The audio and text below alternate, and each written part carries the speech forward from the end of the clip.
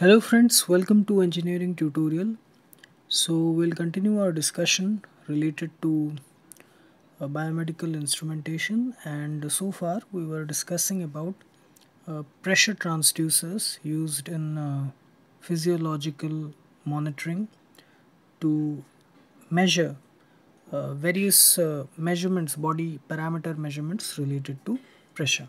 So far we have discussed pressure transducers using resistance based displacement transducers, potentiometer, strain gauge, and in this video we are going to discuss about the capacitance based pressure transducers. So we all know that the pressure measurement it involves the basic principle of using a displacement transducer to measure the pressure and to give an output in terms of voltage and current.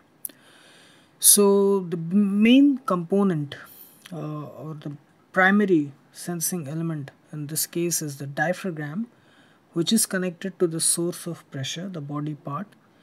One end is connected to that and the other end is connected to the displacement transducer. Now this displacement transducer can be of any type. We have discussed the resistance based, that is potentiometer and strain gauge.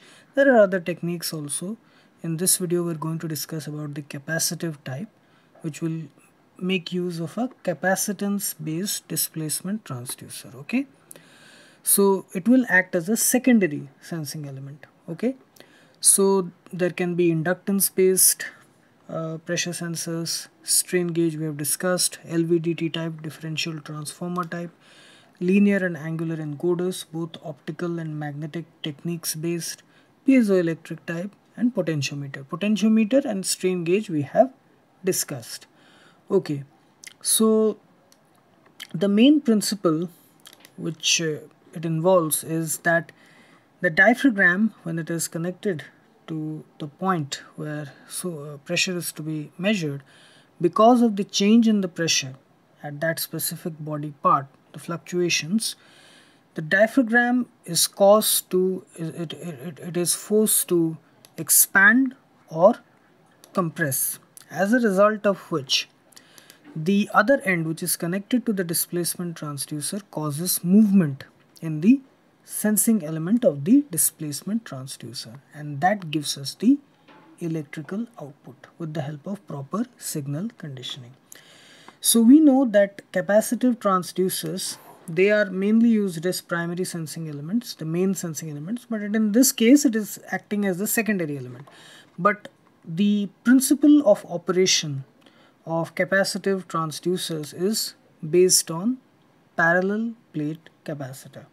Okay, so here the capacitance is given by the formula C is equal to epsilon A by D, or epsilon 0 epsilon R A by D, where epsilon subscript O is the absolute permittivity, epsilon subscript R is the relative permittivity of the medium, A is the overlapping area between the plates, and D is the distance between the plates.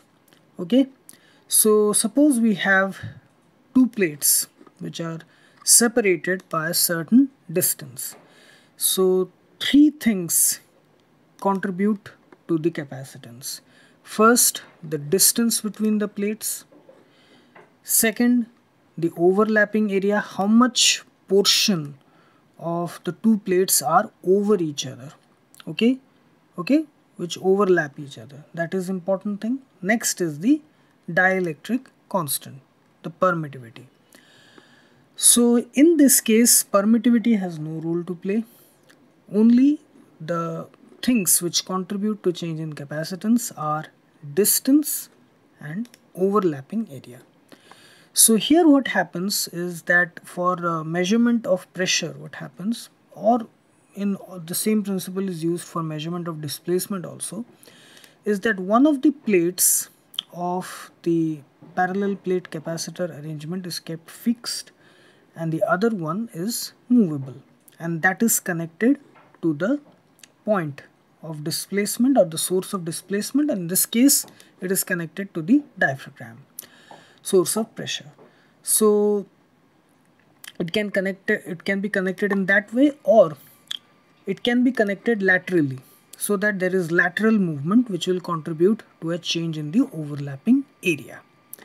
Okay, so in that case what happens is that when there is a change in the distance, as capacitance is inversely proportional to distance between plates, as distance increases capacitance decreases, and as distance decreases capacitance increases. Okay, inverse relationship, and this is the sensitivity. And other case, when there is lateral movement, okay, lateral movement or sidewise movement, then there will be a change in the overlapping area. In that case, it is directly proportional to overlapping area between plates, capacitance. So as area increases, capacitance increases. When area decreases, capacitance decreases. So this is the relationship. So here the width, the dimensions of the plate also are very important. Okay, so the area of the overlap region, that also is very important. Okay, so the basic principle involved here is that the diaphragm's the one end is connected to the point where pressure is to be measured, the other end is connected to the movable plate. So there can be either lateral movement or sidewise movement, like this. There is a change in distance or change in overlapping area. So both of them will contribute to a change in the capacitance. The next thing which we have to do is to convert the change in capacitance into suitable voltage or current signal. For that, many signal conditioning techniques can be used. AC bridges can be used, operational amplifier based or transistor based circuits can be used, where the capacitor is acting as one of the circuit elements or parameters which is contributing directly to the change in voltage or current. So the change in voltage or current can be directly related with change in capacitance. So various signal conditioning techniques are present. AC bridges, operational amplifiers, transistor amplifiers, different things can be used. So we have to convert it into suitable voltage or current signal, and then we get a direct readout after proper analog to digital conversion using sampling, quantization and encoding. So there are many advantages of capacitance based transducers. They're extremely sensitive. They can detect the slightest of fluctuations in pressure or displacement. Loading effects are minimum. They have high resolution. They are less affected by stray electromagnetic fields. They have good frequency response, and they require a very small power to operate. Well, there are certain disadvantages also, because it involves dielectric constant. The permittivity of the medium is very important. So the surrounding conditions, environmental conditions, they may change the dielectric constants, the permittivity, which will produce an unnecessary error.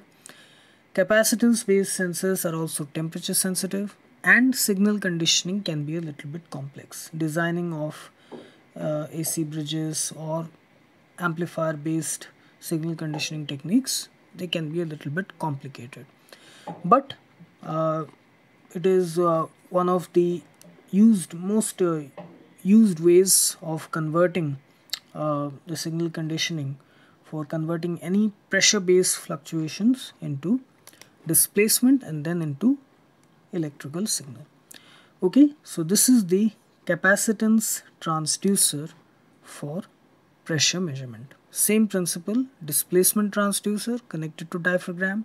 Diaphragm detects fluctuations in pressure, undergoes compression expansion, causes the movable plate to move, which contributes to change in overlapping area or change in distance. That causes a change in capacitance. Capacitance is converted to voltage and current by signal conditioning, and we get a display. Okay, so I hope you like this video, and please subscribe my channel Engineering Tutorial for more such videos related to engineering, science and technology. Have a great day. Thank you very much.